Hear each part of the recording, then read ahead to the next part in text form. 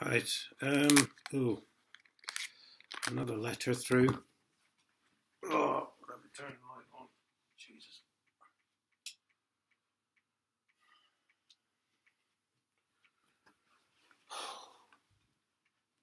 Just fresh out of surgery, you know. Another letter through from the goose-stepping neo-Nazis at Huntingdonshire District Council. Another financial means form which they pay no attention to. And according to Kruskin and Marston's, have no idea why they send out.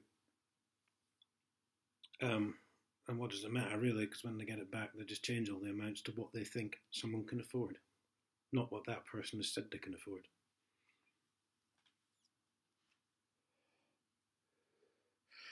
Anyway, operation went well. Thank you for all the messages of support and good luck texts, and I've lost count, guys. I've got to be honest. There's too. I'm still going through it now. There's just too much on there. So sorry if I do miss your message and don't reply and don't like it or whatever.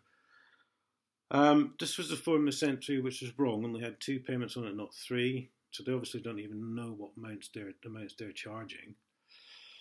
I have just sent an email to Ian Davies, the head of revenue, who seems to be personally running my account. Not that as a personal vendetta there against me at all. No, I'm sure the head of revenue runs a lot of people's accounts.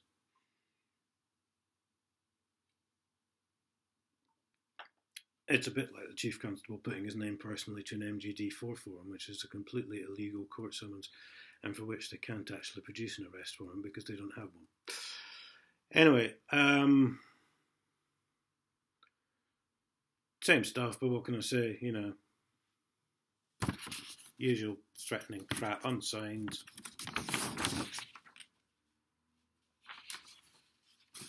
You must pay or else.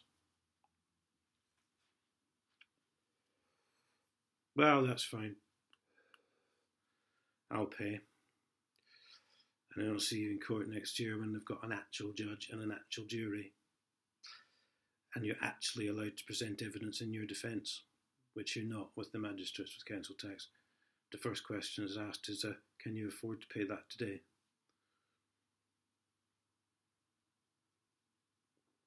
Because they don't like democracy and they despise freedom of speech.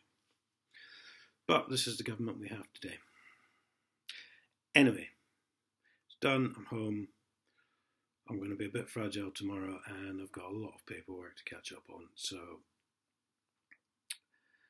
I shall perhaps see you when I do my Christmas message, guys. Thank you very much for watching.